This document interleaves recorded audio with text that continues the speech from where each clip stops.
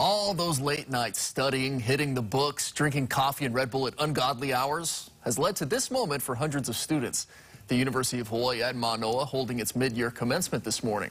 Families and loved ones filling the Stan Sheriff Center, celebrating more than 850 graduates. I'm excited to be in the new world.